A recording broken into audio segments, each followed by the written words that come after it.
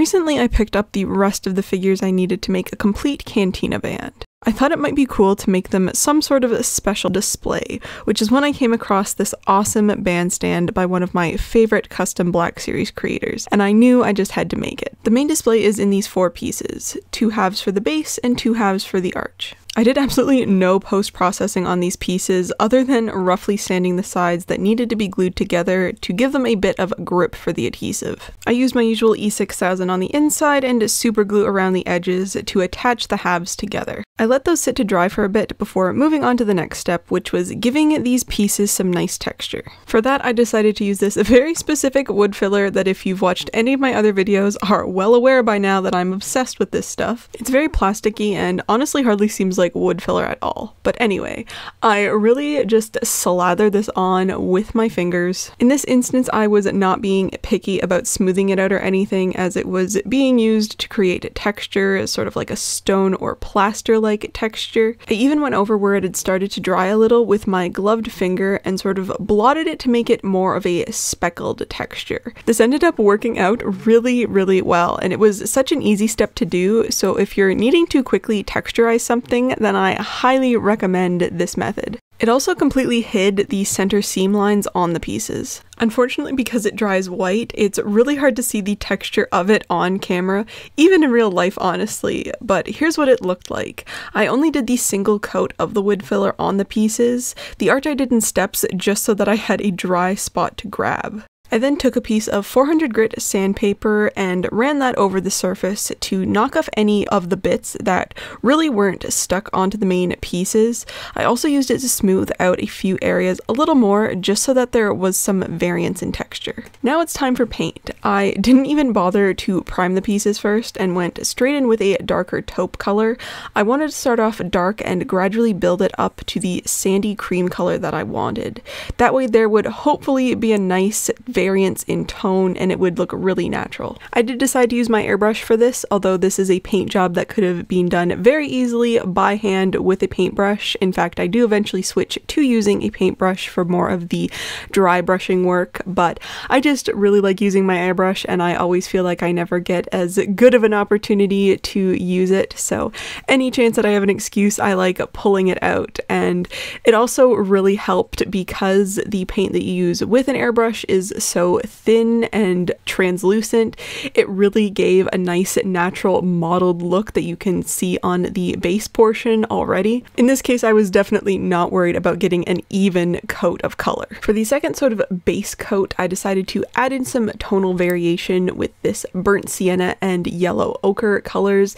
I really watered them down so they were really translucent going on and just gave a subtle hint of color on top of the taupe. And this I applied at random across the surface of the arch and the base, so not worried about any sort of even coverage, just really splotchy all over the place. I then added a very translucent coat of a lighter creamy beige color to pull up the entire tonal value of both the arch and the base. I felt it was a little dark and I didn't want to start with that base and then try and dry brush it because I figured it would just look like too much of a stark difference. So once that coat had dried, it was time to go in with the first round of dry brushing, which really for this entire paint job I was just kind of winging it and having fun doing something different for a change. So I did go back and forth, which you will see in a bit, just because I felt that this initial coat, which you can see the colors that I was using on the side, it was still too much of a contrast between the like recessed rocky areas and then what I was dry brushing. So I did eventually decide to, on both the arch and the base, go back in with another layer of airbrushing to more evenly balance the color. Again, everything is such a translucent coat of paint that I really wasn't losing any definition. It was just closing the value gap between the highlights and shadows so that there wasn't such a stark contrast. Once I was happy with the overall color of the pieces, I went in and just did some final touch-ups with a lighter cream shade to bring out some more highlights, as well as a wash into more of the recessed areas.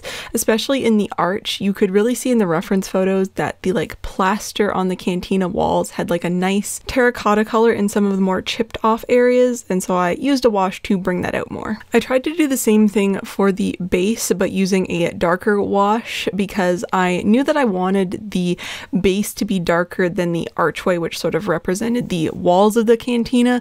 It's kind of hard to see what's happening with the floor. In fact, most of it looks like it's like a polished gray floor, which seems a bit weird. Like, it just sort of seems like it should be more of like a texturized natural sort of stone on the floor, and so I knew I wanted it to be a darker color so that it didn't just look like a uniform piece. And so I eventually decided to go in and just wash the entire base with a custom black wash. I did water it down so it wasn't so strong because I did still want it to be like a mid-tone gray and not like super dark like this wash could have gotten it to. And then I went and blotted off some of the excess with some paper towel just so that there were some lighter areas showing through. The final painting step for these pieces was to paint on the red and blue stripes onto the arch. Now there is actually a template that you can print, which would be super helpful to get these stripes on nice and evenly onto this piece, but I just decided to freehand it. I'm a very comfortable painter, so this I was fine with. I will say though, the paint that I was using was very sheer, and honestly I didn't really mind that because the skipping that naturally happened because of the texture that I added onto the piece, it looked really natural, although apparently this blue was like the most translucent blue paint that I own. For both stripes I did go back in with a bit more paint just to even out the color, make it look more uniform, even though both of these stripes get weathered a lot. Also, these stripes come from the archways that are painted like above the booth areas in the cantina. To weather the stripes further, I actually ended up using these fine point Q-tips or cotton swabs.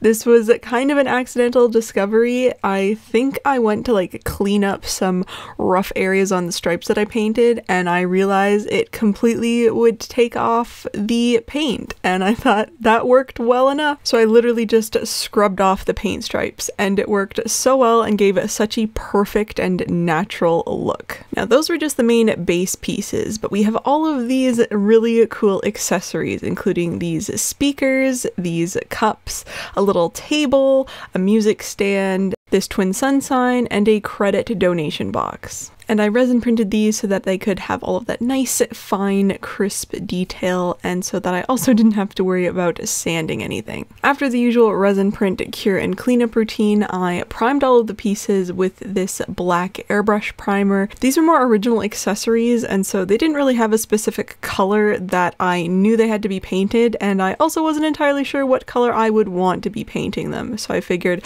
a black base would be perfectly fine for all of them to start off with.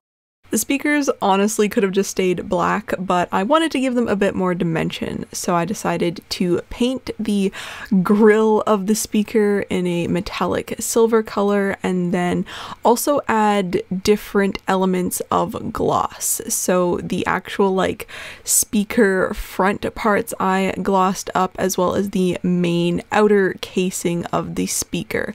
I left the base the matte black and just added a bit of weathering. For the twin sun sign, I went with a brushed bronze look, so I really just roughly dry brushed the entire thing and gradually built up the bronze color. I did eventually decide to paint the two suns silver and gold, although for some reason I apparently didn't film that. It was sort of like a last minute change, but that is something that I did to this as well, even though the straight bronze looked pretty nice on its own. As for the other larger accessories, I did a metallic black for the music stand with a bit of weathering, just to give it a bit more of an interesting texture other than the matte black. For the table, I decided on silver, again with some weathering. I feel like the cantina is not a very, pristinely kept place, and so having like a perfectly metallic silver table would seem a little out of place. I painted the cups in a variety of metallic shades. And the final accessory to paint was the tip box. This I wanted to try and get like a faux wood texture. It just seems like it would be made out of wood, so I used a really streaky painting method to try and give it a bit of a wood grain. So in layers, used the same brown paint, and it actually turned out really well. And I repeated that same method on the lid. Now that all of the pieces are painted, it was time to start the minimal assembly to this diorama. So gluing the speakers on either side of the main base, and then the twin sun sign onto the center of the archway, and then finally the arch onto the base. The last thing we need is, of course, the actual band members. So I got all of them out of their packaging, which is always interesting. I like to pose and then place my figures, so I got all of the guys set up with their instruments, swapped out some hands in a few cases. After getting everyone situated and looking like they're ready to make some music, the final step was to set them up on the bandstand.